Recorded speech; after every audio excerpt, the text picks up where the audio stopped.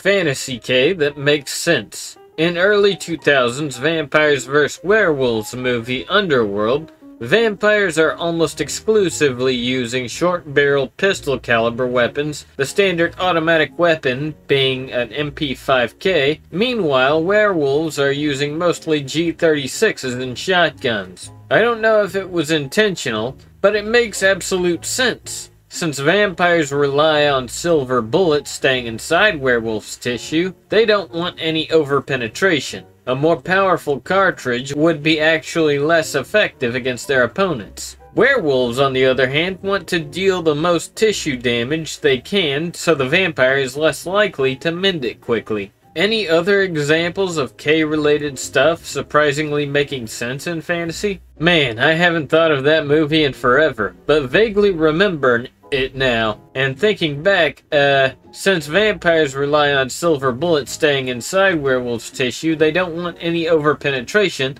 A more powerful cartridge would be actually less effective against their opponents. No, this is trivial to work around. Until you get to like 50 BMG, near point blank penetration is basically 100% about the bullet.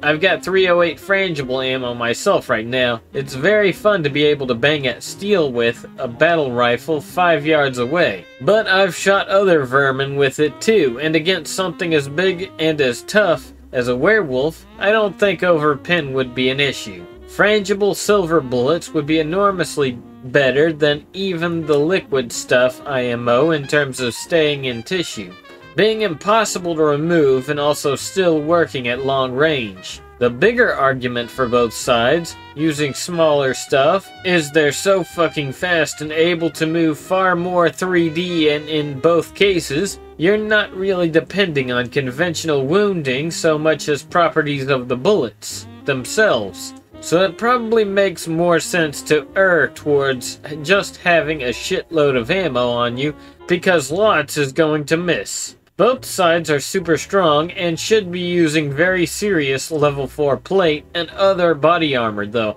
So really, they should be doing some sort of frangible plus sinister ram hybrid bullet or something. You are right in some regards, but until you get to like 50 BMG, near point blank penetration is basically 100% about the bullet. Disagree. Bullet plus load? Okay, but why use a huge ass rifle round to do the job of a 9mm? Remember, they had codes and rules and shit. They were supposed to be discreet most of the time.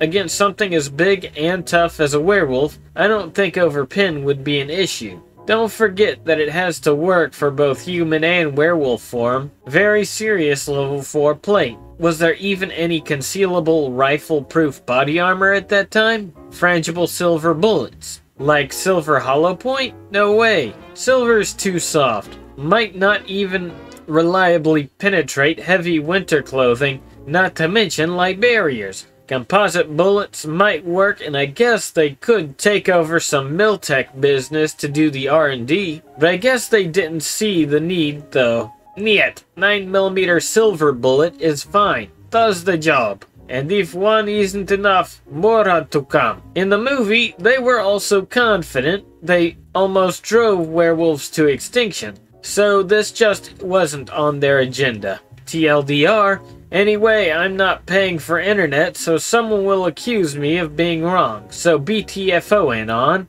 Instead, better bring up some other examples of K-fantasy. Based under Kino Enjoyer. Man, she gave me quite the boner back in the day. IIRC was one of those ones that film critics all fucking hated, yet people had fun with anyway. Man, shit totally had forgotten vampires/werewolves was quite a thing for a little while. There are some Sword or Blade movie with a black guy vampire killer too back then. And Vampire Hunter D too. Much more interesting than all the zombie shit we were flooded with later in retrospect.